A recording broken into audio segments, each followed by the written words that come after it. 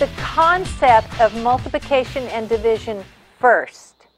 Hi, I'm Julie Kotoff, founder and creator of Mad Dog Math, the system that helps kids master their math facts so they'll love and succeed at math.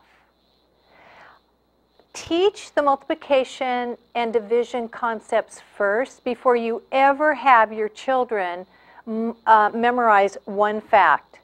So let's take a look at the multiplication concept. What is multiplication? Well, multiplication is nothing more than repeated addition. 2 times 5 means this. In a picture for kids, this is what it looks like in a math problem. 2 times 5 means 2 5s that you add together. Now kids can go 5 plus 5 is 10. Yes, or flip it around. It's 5 2s. 1, 2, 3, 4, 5.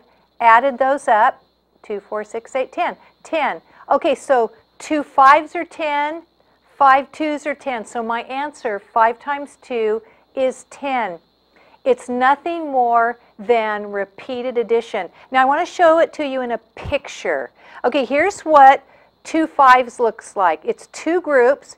There's a group and there's a group. And let's put 5 sticks in each group. 1, 2, 3, 4, 5. 1, 2, 3, 4, 5. That's 2 groups of 5, and have your kids count up the sticks. 1, 2, 3, 4, 5, 6, 7, 8, 9, 10.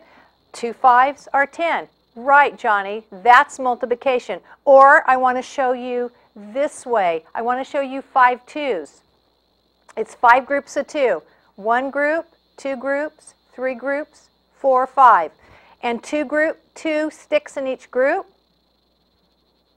That's 5 groups of 2. 2, 4, 6, 8, 10. 2 5s are 10. 5 2s are 10. And show them also that you can invert those and it's exactly the same. You can go 2 times 5 is 10. Okay, that's multiplication in a nutshell. Let me show you what division looks like. I'm going to take that same problem and I'm going to turn it into a division problem.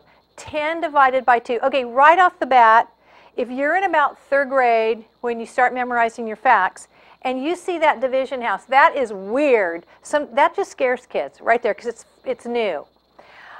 But tell them, don't be scared. Division is as easy as multiplication. Here's what it looks like. I tell my kids when I start training my 3rd graders on division, here's what I do. I say, okay, you guys, whatever's inside the house, put that many sticks. So I have them literally go 1, 2, 3, 4, 5, 6, 7, 8, 9, 10 sticks. Okay, now 2 is the boss. 2 tells all those sticks how many get to be in each group. Okay, 10 sticks in groups of 2.